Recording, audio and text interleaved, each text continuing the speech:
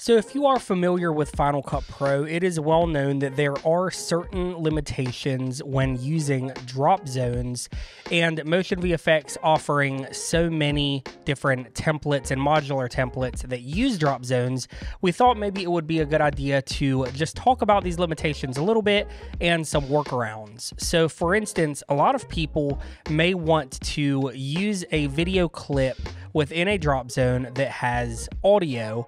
And as many of you know, drop zones cannot hold audio. So here is a quick and simple way on how to fix that. So we're looking at Project 1665, and this is part 2. This is a modular template.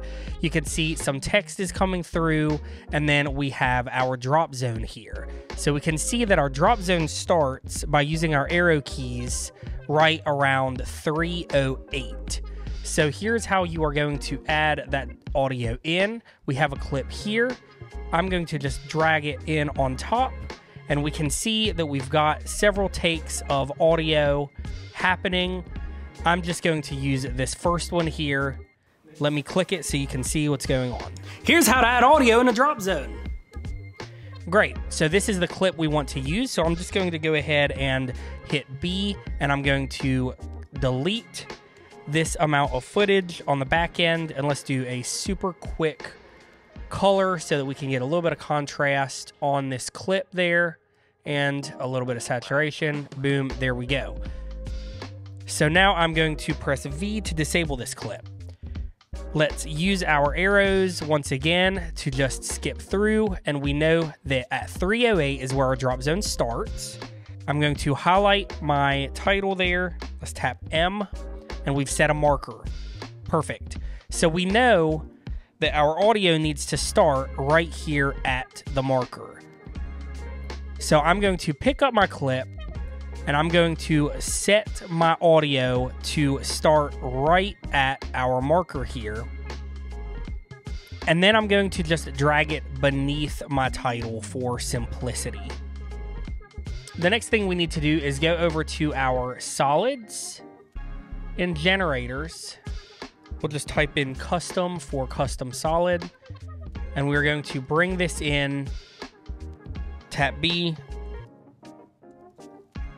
and trim it back so that we now have a clip that is going for the duration until we see that first drop zone here. All right, perfect. I'm going to highlight both of my clips, press Option G, and we are creating a compound clip here. So this says how to add audio in a drop zone. Click OK. Now when we go in our inspector over into our title, we can select our drop zone, and we are going to select it at the very beginning of that compound clip. Now we're doing this because the drop zone is taking into account where it is on that timeline as far as the amount of time that it takes to start playing the video.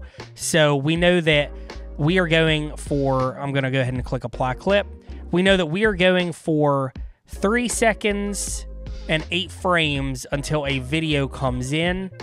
And then you should see, here's how to add audio in a drop zone. You can kind of read what I'm saying there.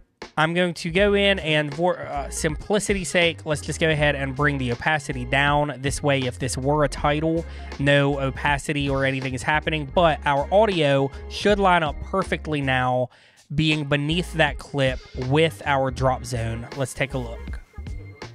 Here's how to add audio in a drop zone. Now, if we were to disable this clip by tapping V, you will see that it is only going to play without our audio.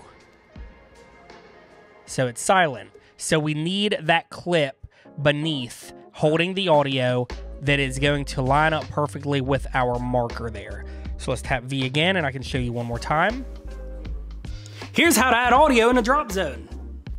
And there you have it. This is how you can add audio in a drop zone quickly and easily.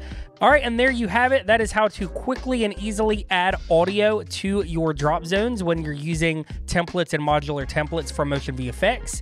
Again, this is George Edmondson. Be sure to subscribe, and we'll see you on the next one.